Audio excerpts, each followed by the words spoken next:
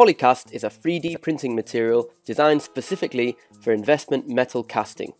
POLYCAST features ash-free technology, which optimizes the material for a very clean burnout, typically leaving an ash residue of 0.003%. Following these 9 steps, it is now possible to create high-precision metal parts from 3D printed patterns in a matter of days. With no constraint on part numbers or tooling times, design iterations can be implemented at a higher rate, creating a more efficient workflow. In this video, we'll follow a short production run of 140 custom pieces with a complex geometry featuring undercuts. POLYCAST is a very easy to use 3D printing material. Using regular PLA settings, with no heated bed or enclosed chamber required, you can print POLYCAST on any extrusion-based 3D printer. POLYCAST can also be used with Polymaker's layer-free technology, which removes the layers and creates a clean surface for investment casting. This process reduces the chance of small bubbles forming in between the layers when the parts are dipped in the ceramic slurry. Once the parts are printed and polished, they can be assembled onto a wax tree in preparation for moulding. Some additional shapes are added as a passage to direct the molten metal into the mould. These are called sprues. Other shapes are attached to the 3D printed parts to prevent cavities due to shrinkage. These are called risers.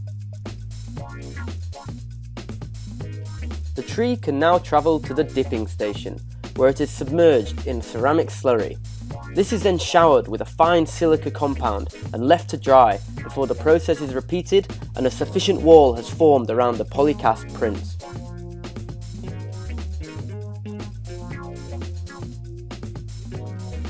The moulds are then transferred to the kiln for the curing and burnout process. The moulds are placed upside down in the kiln at a temperature of 900 degrees centigrade. This fires the ceramic and cures it ready for moulding. The POLYCAST patterns are completely vaporized during this phase, leaving a clean investment mould. For highly detailed parts, the moulds can then be rinsed to wash away any residual ash, and the inside surface of the mould can be inspected before casting. However, this step is not always necessary. Foundry workers heat stainless steel in an induction furnace and remove any dross or impurities from the surface.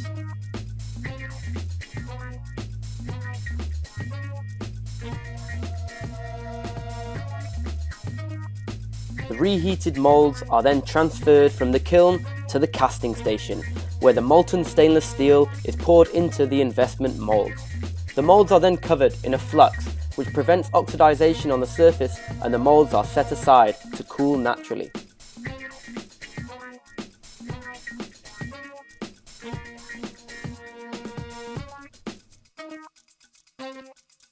Once cooled, the brittle investments are shaken off with a pneumatic jack before a plasma cutter is used to remove the parts from the metal tree. The parts are now ground and inspected before they can be transferred to the final stage of production.